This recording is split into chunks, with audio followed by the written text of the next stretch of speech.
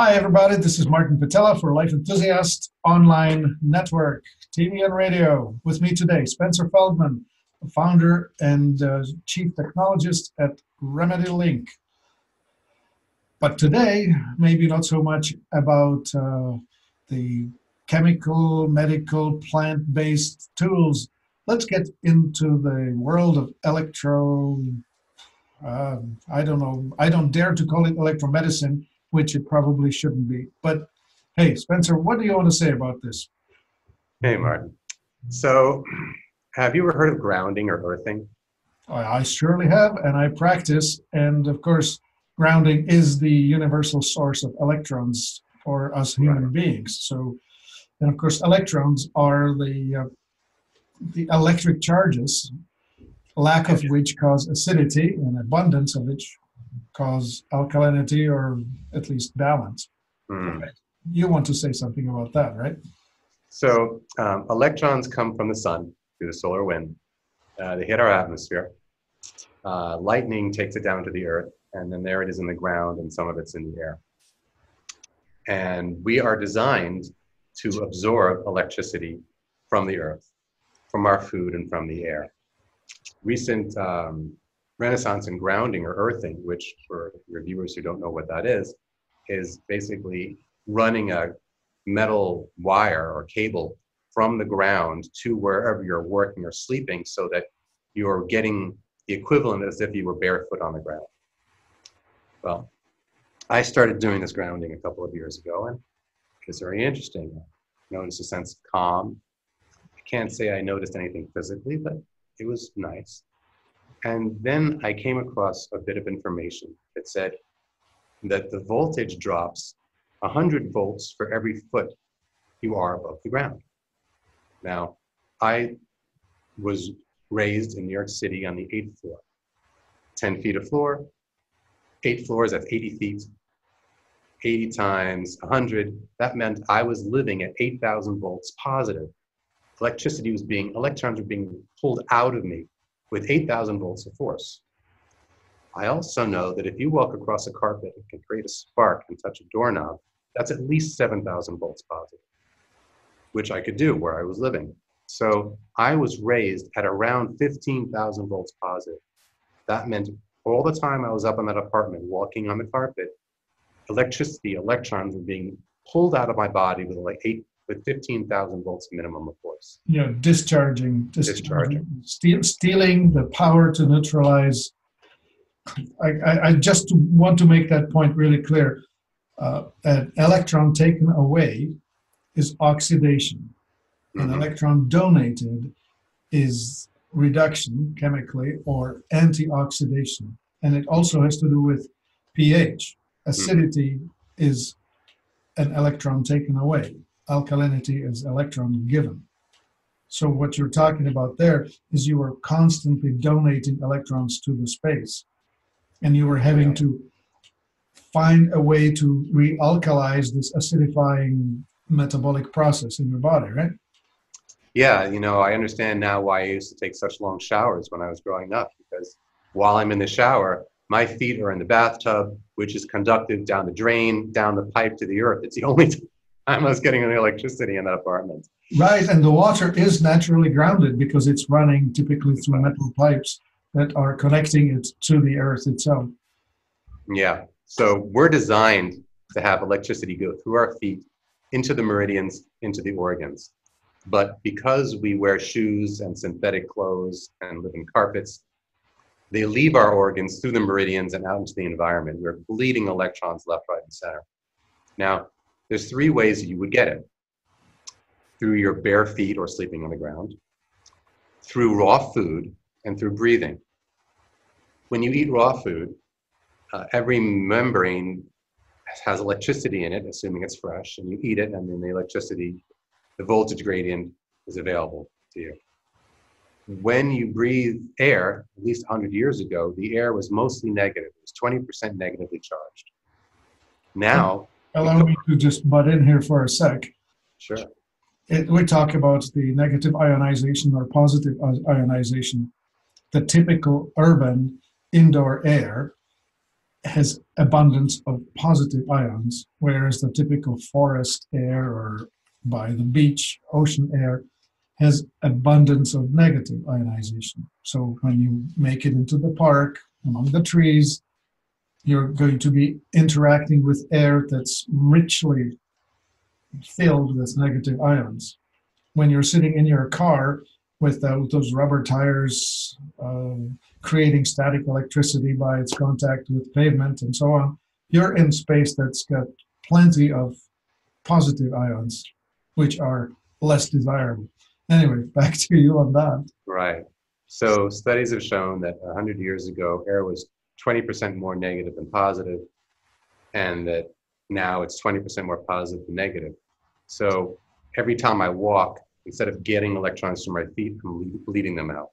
Everything I eat, instead of getting electrons in my digestive tract, I'm getting a net negative by eating food that's got the electrons that have been blown out. Because when you cook food, well, the advantage is you've killed the parasites and the tapeworms and the bacteria, and you've broken down the cell wall so it's more assimilable, but then you've also lost the enzymes and what I'm referring to specifically, the electron charge. And then the air, now we're discharging ions, electrons out of our lungs. So I thought, okay, grounding's not enough because that's just taking me to neutral. I need to reverse the 15,000 volts I was raised in, but I also need to do something for how I'm supposed to eat and how I'm supposed to breathe. I don't necessarily want to eat 100% raw food. And I can't live by a seashore or a waterfall. That's just not what my life's about right now. So I decided to build a machine that would do it for me.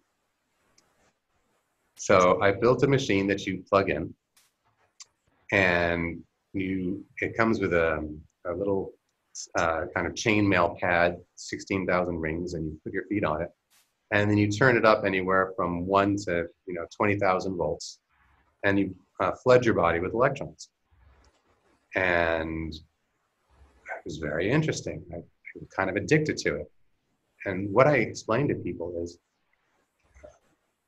let's say someone says, well, what do you think about such and such a supplement? Now, mind you, I make supplements, but is it a deficiency of that supplement? There are base things that we are deficient in.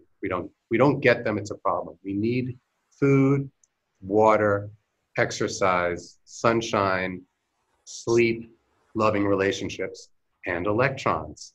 And if we're missing any of those, it's foolish, I think, or short-sighted to try to take supplements for things where you got a deficiency in something. I'll give you an example, right? Let's say a woman has, someone's got arthritis, right? Well, you could give them chondroitin sulfate and it would help. And maybe they have a deficiency of those things, but not enough electrons can cause inflammation and pain. So before I go to the chondroitin, let me try the electrons. Someone else could say, hey, they've got some depression. Sure, it could be a tryptophan deficiency, but negative ions are part of what modulate the serotonergic system. So let's see if they've got the electrons in first and then go there. So I think electrons come in at this very base causal level. Right. You got to fix it. Before you start going into all these esoteric things, ask yourself or your client, sleeping well? Good. Good diet? Check. Exercise, or do you sit behind a desk all day long? Good. Sleep? Great. Sunshine? Yes. Electrons? No. Almost nobody gets them. So I built this machine, and I was putting the electrons in, and I'm not going to say I was addicted to it, Martin, but I had that thing on full blast for hours a day, for days, and my body was just sopping it up like I had just walked through the Sahara Desert and I had free access to water. I couldn't get enough. This is a difference between addiction and enjoyment. Like, I'm addicted to oxygen. No, I just need it to carry on, right? It's not an addiction. It's just a requirement. We just don't know it. This is what you're demonstrating with your words about the electrons. Your body wants it. Yes. I didn't know at the time. I thought, well, maybe it's, maybe I am addicted to it. But here's what happened. Over the course of a couple of weeks, my desire, my need for it decreased. I could turn the power level lower, lower, lower. And now on the lowest setting, 10, 15 minutes twice a day, that's all I need to keep my batteries charged. But I can tell you what happened to me personally when I started putting electrons in. Now, I was a fruitarian when I was in my 20s. It was a stupid thing to do. And I didn't want to kill. I thought, it's a karma-free food, right? And I ended up creating some peripheral neuropathy from all the sugar I ate, all the fructose. And I've had it for years. And even I'd have to wear heavy socks, even in summertime, to bed, because the circulation of my feet was so damaged from what I did to myself. About 3 or 4 days into using this thing, and all of a sudden my feet start getting hot. Okay, I take off my socks. Interesting. And I go to sleep, and as I'm laying down, I'm like, I think I don't need socks tonight. I take them off. That was it. I have not worn socks to bed for the last several months, and the blood flow came back. The next thing that happened, I noticed, was the neuropathy started to go away. The tingling went. Maybe about a month into it, all that was left was 2 spots, one on the tip of each big toe that was still numb. And then that disappeared, never to return. So, I mean, I was thrilled that that's what it was. And I thought, well, how could electrons have caused that to, I don't get it. Wait a minute. What does electrons have to do with peripheral neuropathy? So I thought about, I started studying electrostatics, which is the science of how electricity causes things to stick together. Actually, I would like to just butt in with a teeny little bit of something. People should understand the difference between a current and potential. Sure. We are used to talking about electricity in the sense of current, where it flows, where there is a just movement of energy from one end to the other. But a potential is a static difference in capacity. And so anyway, I'll hand it back to you, just with the highlight of, please understand that there is a big difference in electricity between current, which is in a flow, and potential, which is like a bottle of water available to you to drink whenever you want it. You make a great point. So let me talk a little bit about electricity. I want you to imagine that you're standing outside of a giant water tower. It's a water tank. It's 50 feet high. Okay. The water in this case represents electrons. Now, if I drill a 1-foot hole in the bottom of that tank, that water is going to come out and knock me over. It's going to come out with a lot of force. That force is the current. There's just a lot of, how do I say this? The flow rate is enormous. Okay, it's the, but if I drill a tiny hole in there, less water is going to come out. Okay, so the height of the water, the amount that it can push, is the voltage. The amount that flows is the current, and it's the current that's the dangerous one. So the machine that I made has very high voltage, very low current. And what separates it from all the other things that are out there is most machines pass current through you. There's 2 electrodes, and it'll go from point A to point B. This machine, there's just 1 electrode, and it's just going into you. It doesn't go out. If it were to go out again, you would not have any net gain of electrons. So what we're doing is we're letting it raise our charge. It's basically charging a battery, and it has to be, and that's the volt. So it's the pressure, it's the voltage that's pushing it in.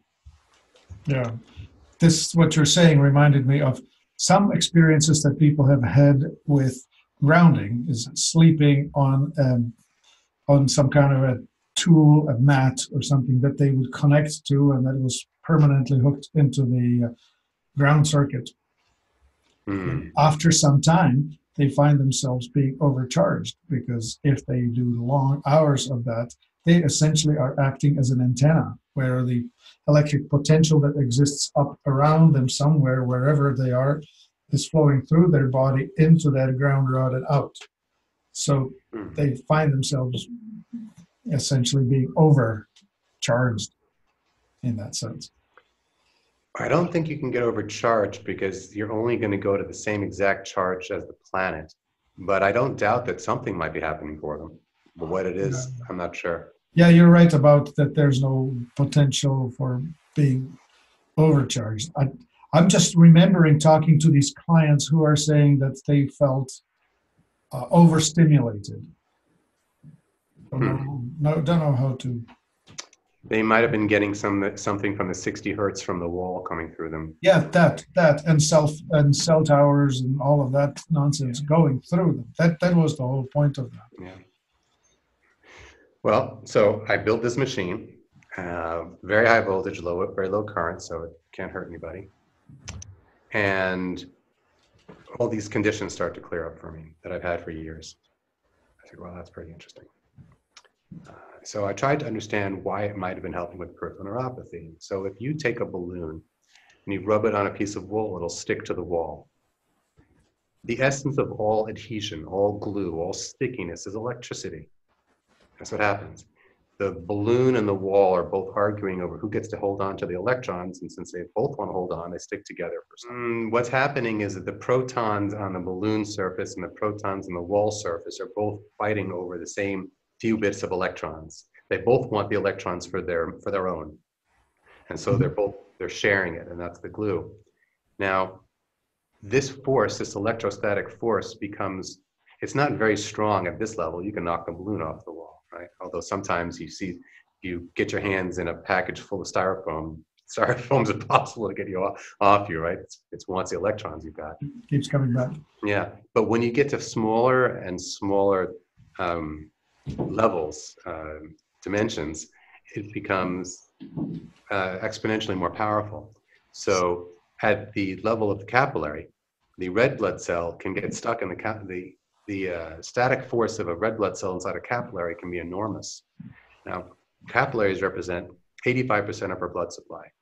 Veins and arteries are only 7%. So we're mostly capillary, even though very little attention is paid to it.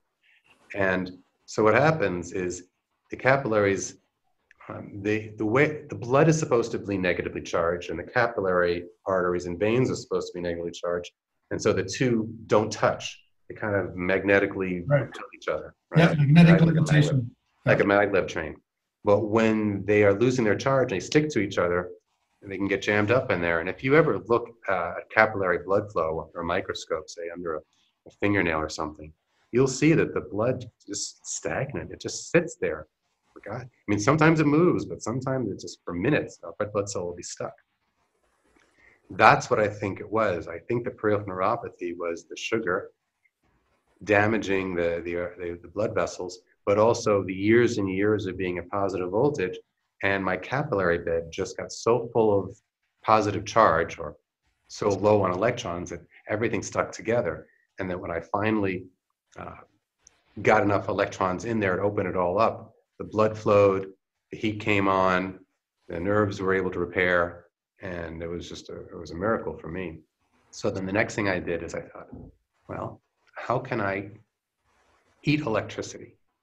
Oh, gosh, electrons, they don't hang around very long. They're gone. What can I do? So what I did is I figured out how to make an electric liposome. And a liposome is a sphere that has something inside of it that it'll carry it in. So I took a Vitamix, because that was the model that seemed to handle what I was trying to do the best. And I electrified the spinning blades and then I put in water and lecithin and let it blend. So it's making liposomes under high negative voltage.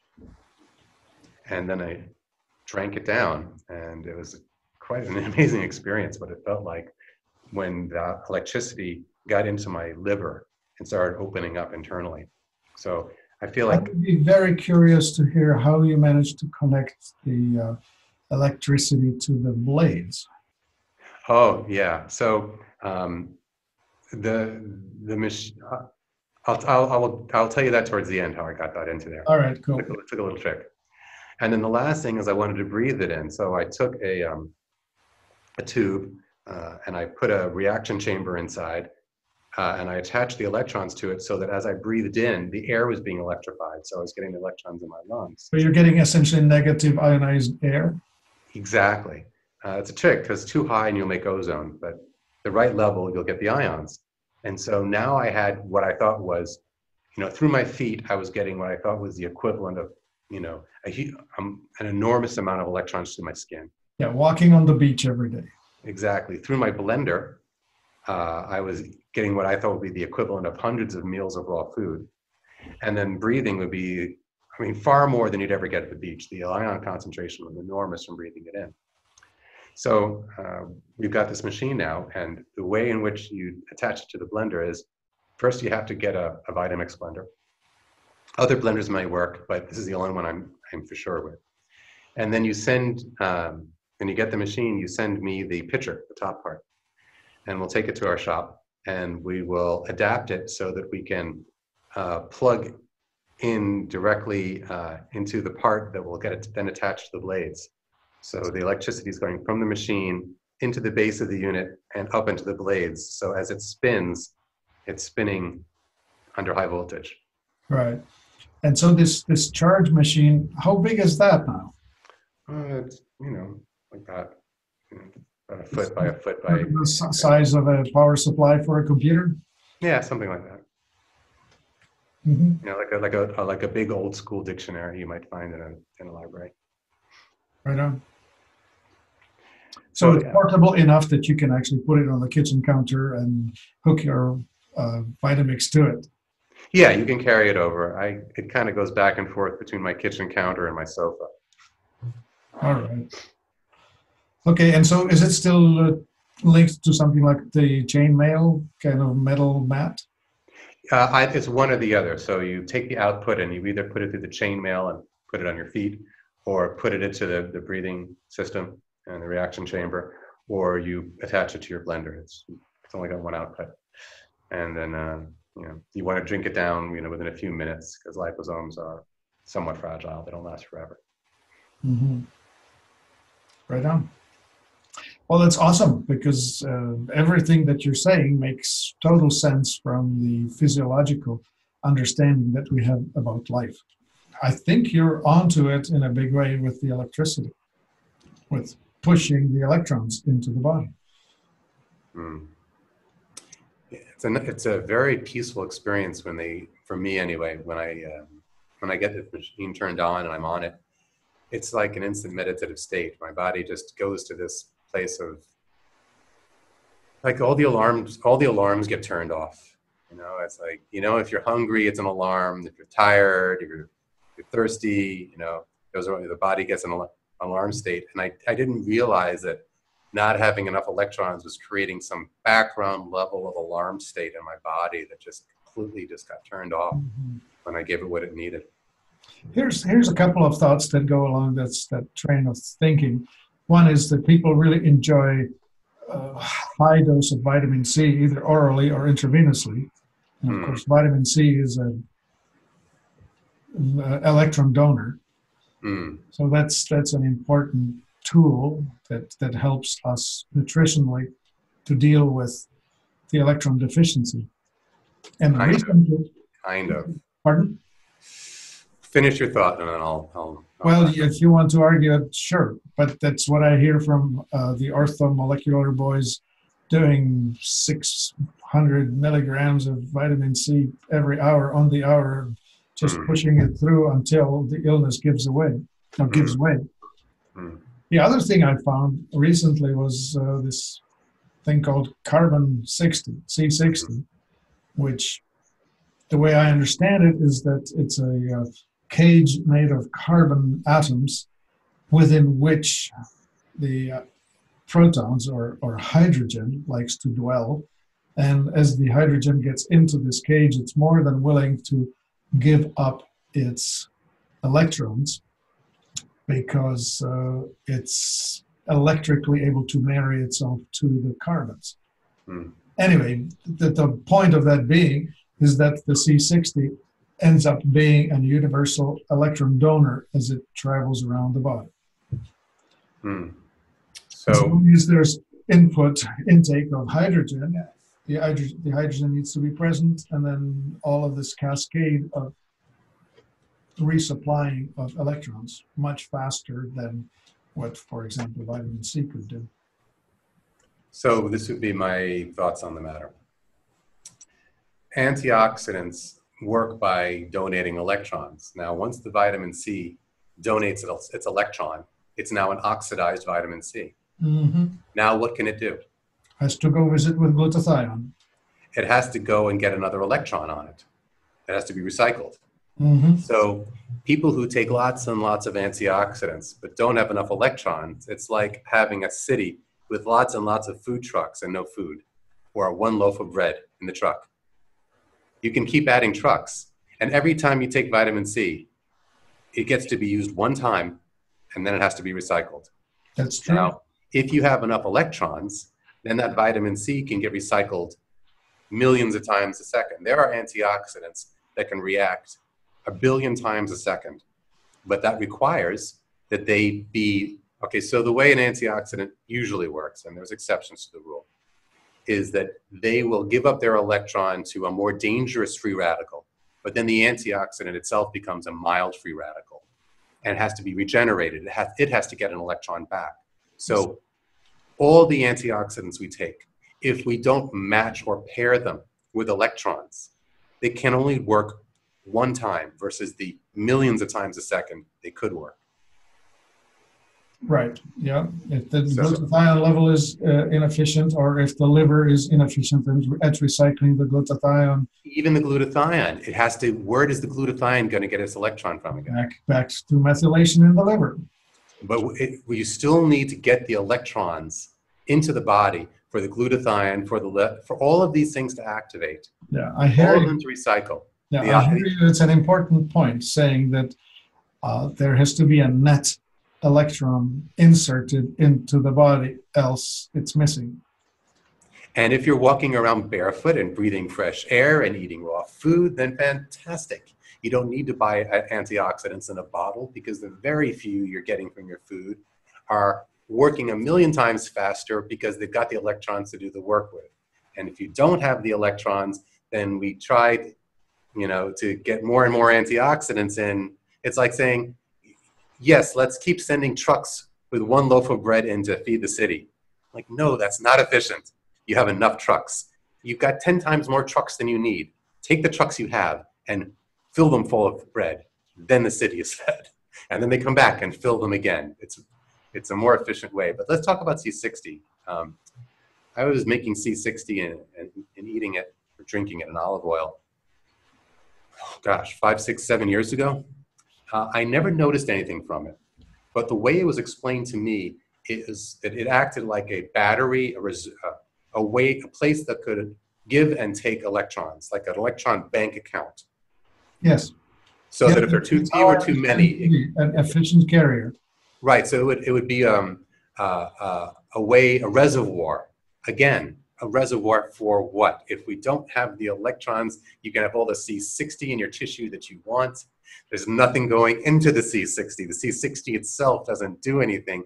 Maybe it gets in some of the grooves in the DNA, but the main way it's going to be working, from what we understand, is it's going to be it's an additional battery source. You've got to charge it.